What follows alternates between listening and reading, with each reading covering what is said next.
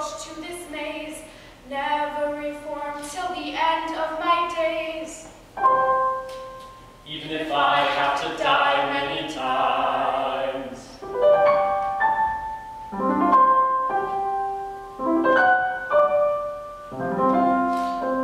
God is apprehended by imagination, intuition, reason, touch, opinion, sense, and name, and so on. But on the other hand, we find we can begin to understand it, so the sum is ashamed to go on. But he is all things in all, and he is nothing in any. He is often found in one thing small, conversely he is often missed in many.